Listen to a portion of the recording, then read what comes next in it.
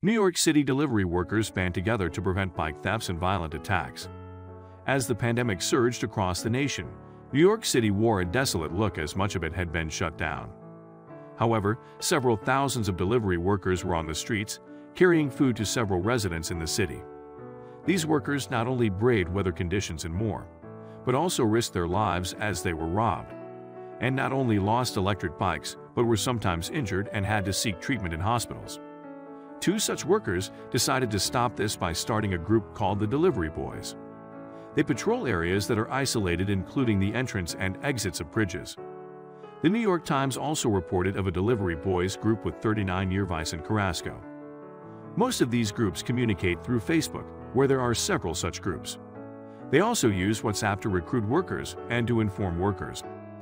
Many of these workers are undocumented migrants, or don't have sufficient information to report the thefts of their electric bikes, which can cost $2,000 or more.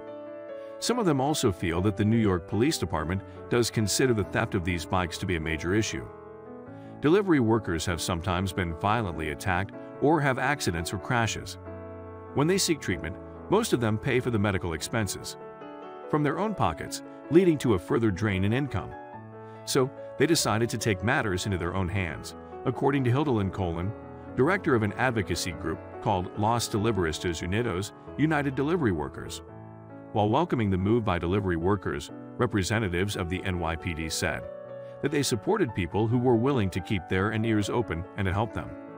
They also asked the delivery workers not to get involved in enforcement and that they should inform the police. Chief Rodney Harrison said that they should let the professionals do it.